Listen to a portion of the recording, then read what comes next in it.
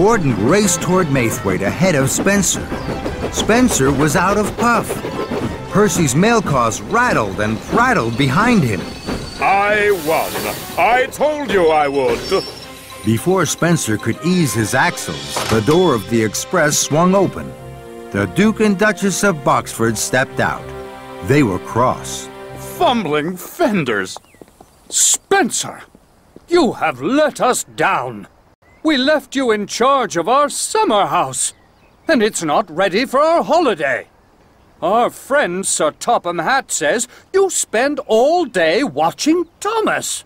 And taking mail cars that aren't yours.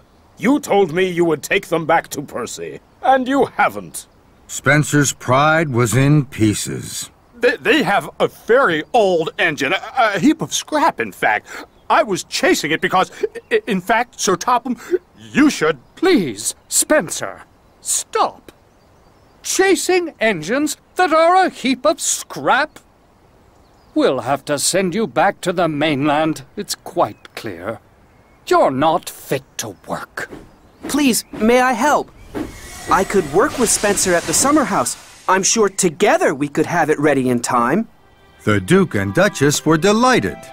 Thank you, Thomas. That is most kind of you. Please, keep an eye on Spencer.